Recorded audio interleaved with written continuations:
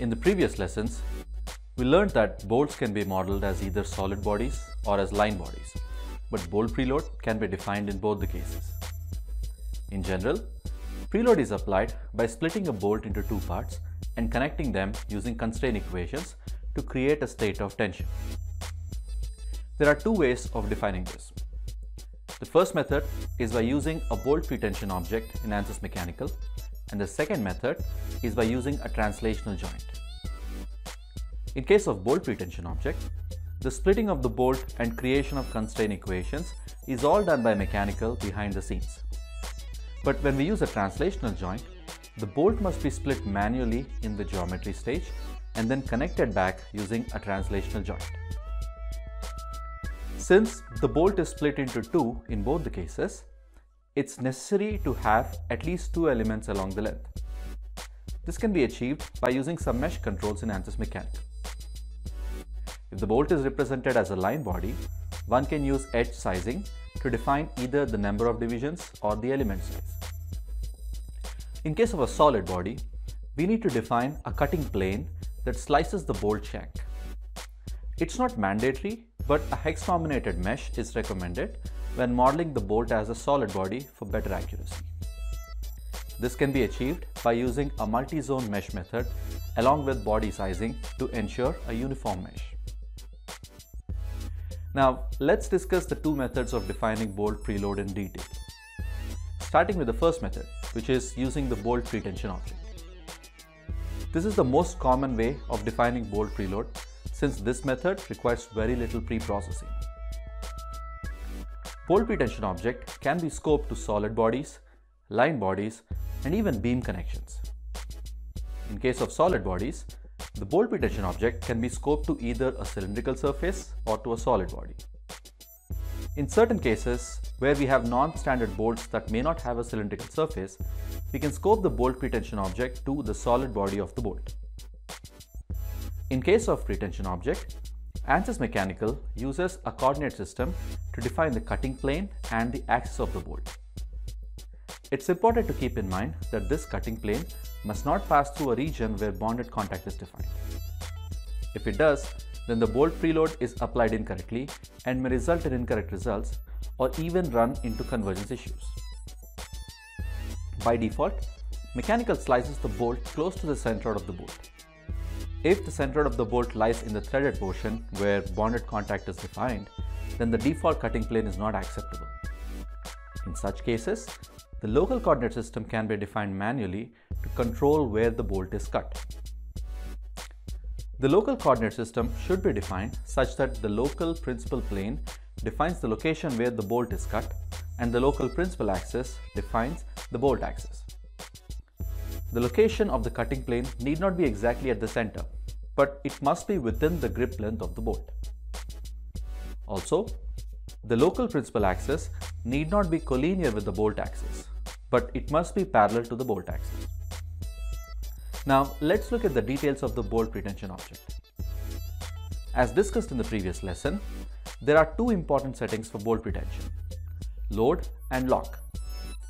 With the load option, we directly specify the value of the tensile force developed in a bolt during its tightening, and this results in a relative motion of the two halves, which is called as the adjustment. The second important option is lock, which maintains this previously calculated adjustment, allowing us to represent a tightened bolt being used in service. The lock option can be used in any step except the first step. In most simulations, we use the load option in the first step and lock option in the subsequent steps when the operational loads are being applied. If the bolt is not locked and instead set to load when operational loads are applied, the bolt force will stay the same and neither increase nor decrease with the applied loads as it should. Another problem that we see when we don't lock the bolts is that the grip length of the bolt changes when operational loads are applied to maintain the preload. This implies that the bolts are getting tighter or looser while the machine is being loaded, which is not physical. Most of the engineering simulations use the load and lock options to model bolt preload. However, There are few other options that can be used to define bolt preload. There is an adjustment option in which bolt preload can be defined in terms of the adjustment. This value represents the distance by which the bolt grip length gets shortened while tightening a bolt. This option can be used in any step. Another option is called open. This option is used to disengage the bolt so that the bolt preload has no effect on the applied step and can be used to mimic the disassembly process. This option can be used in any step.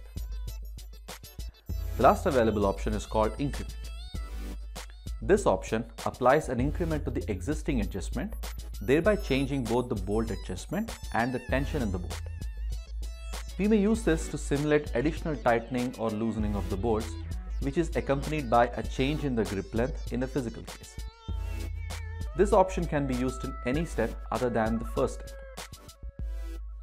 All these additional options are only used in special cases. In most situations, we use the load and lock options are sufficient to mimic the assembly process and the application of the operational loads.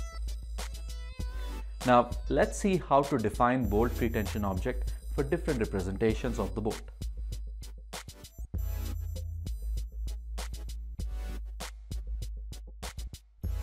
When the bolt is modeled as a solid body, the bolt pretension can be scoped to either the surface of the shank or to the body of the bolt. Let's take this bolt as an example.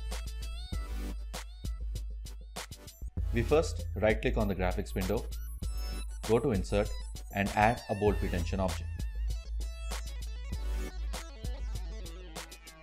The scoping method is by default set to geometry.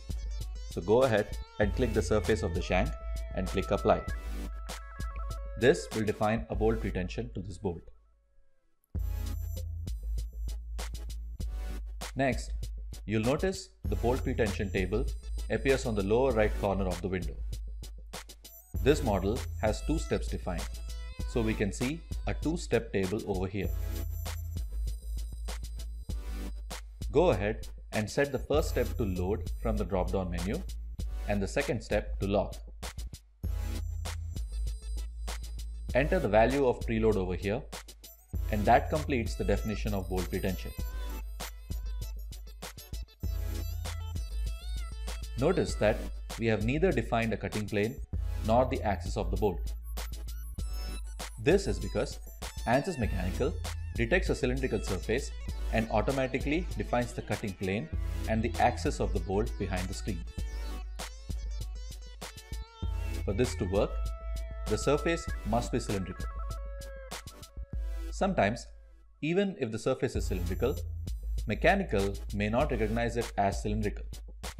This can be due to various reasons, such as artifacts in the CAD file, or the surface may be split into two semi-cylindrical parts, or sometimes the design may include non-standard bolts that may not have a cylindrical surface. In all such cases, we can use body scoping.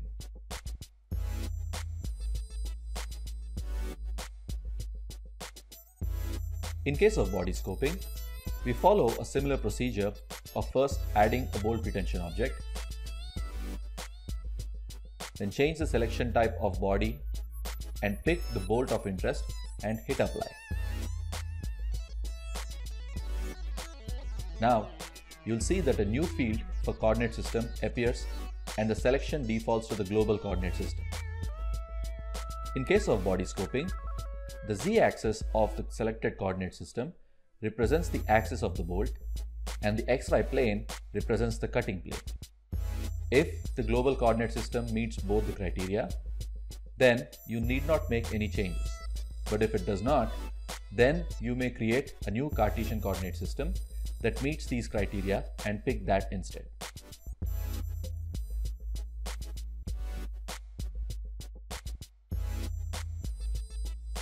Also, note that the z-axis should only be collinear with the axis of the bolt and it need not be coincident with it. So, if there are multiple bolts in the same plane, then one may use the same coordinate system for all the bolts.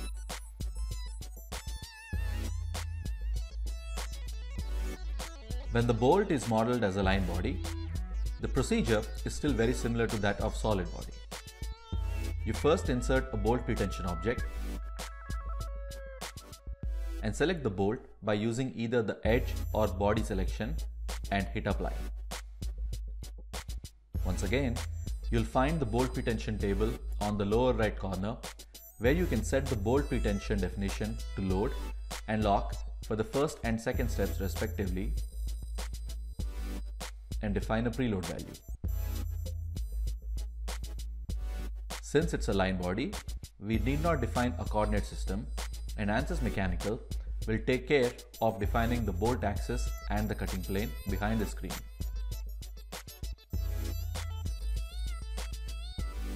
Sometimes, we may also define the bolt using the beam connections, in which case, there's neither a solid or a line body associated with it. In such cases, we can still define bolt pretension to the beam connection object. As always, start by inserting a bolt pretension object and change the scoping method to beam connection. All the beam connections defined in the model will be listed here, so pick the appropriate one. The rest of the setup is similar to that of a line body.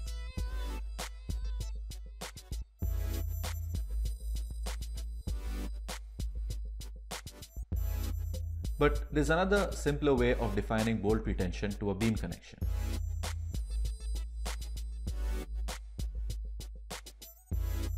Locate the beam connection under the connections, drag it and drop it over here, and that will automatically create a bolt pretension object to the corresponding beam connection.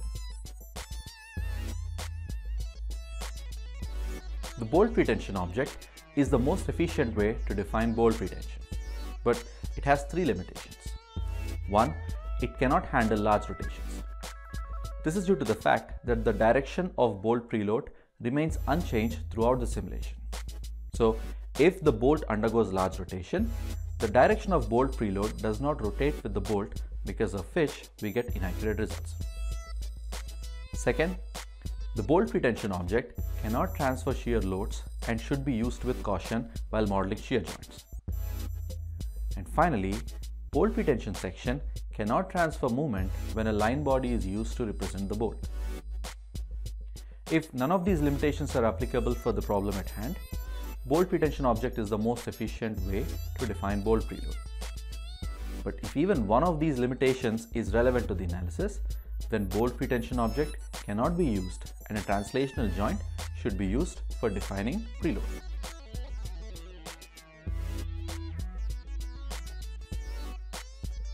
As discussed earlier, we start with the geometry of the bolt split into two parts. Make sure that there are no contacts defined between them. This can be done by selecting both the bodies, right-click and go to Contact Comment to Selected Bodies. If there are any contacts defined, they'll be highlighted and one can verify them and delete those that are not needed. In this case, there are no such contacts, so we're good to proceed. Next, right-click on Connections and insert a joint object. Change the connection type to body and change the joint type to translational.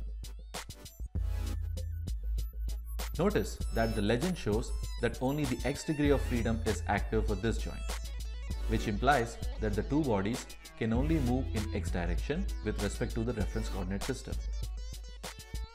Next, we'll need to pick the reference and mobile components. Pick the surface of the shank on the lower body as mobile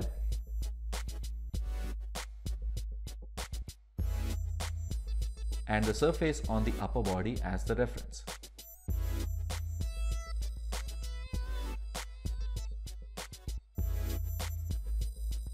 Note that it's important to pick the reference and mobile correctly, as this would decide if a tensile or a compressive state is created in the bolt.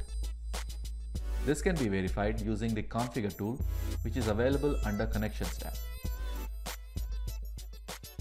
A positive value of displacement must result in the two bodies moving towards each other to ensure a tensile state. If the two parts are moving away from each other for a positive displacement, then right-click on the joint object and select Flip Reference Mobile.